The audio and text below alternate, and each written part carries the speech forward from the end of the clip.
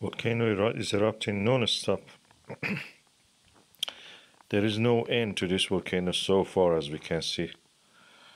If it gets slower in the past, it doesn't get as slow anymore. That's going on full throttle.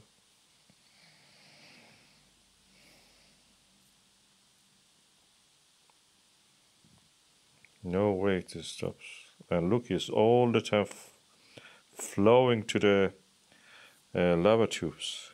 Huge cave systems under the lava crust that carry the lava to the lower grounds. The source of this volcano's eruption is a mantle plume, which is sourcing from the mantle, deep mantle. And even some say that the heat source of this kind of eruptions is within the Earth's core, which is not very unlikely. Our seismographs and our models show that. So practically that means this volcano can last for decades, not only. It can last for centuries. We are seeing something like Deccan traps, Siberian traps, in front of our eyes being born.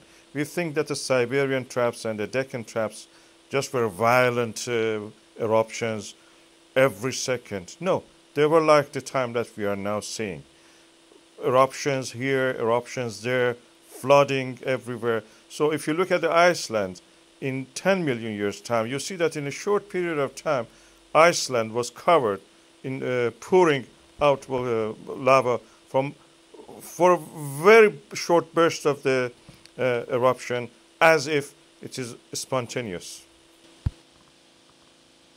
And this is another view showing that the flow of the lava also goes on the surface.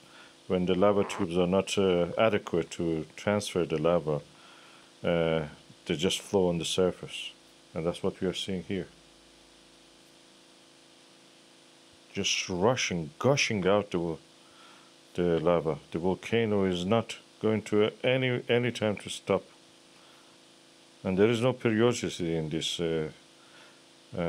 Sometimes you see a little bit, 1.5 minutes. More strong eruptions, effusive eruptions. But generally just continuously flowing. It is connected to the mantle of the earth, is bringing up the material up to the surface. So practically we are playing with something that is in a bigger scale, something like a volcano province of Iceland, we can call it in the future. If you come and see all these volcano layers after layers of volcanic rock, you will see something like that Deccan trap, Siberian traps. We have been playing with them. We have been putting our hammers in them. Iceland is a beautiful place for seeing how the earth was created. Don't miss this opportunity.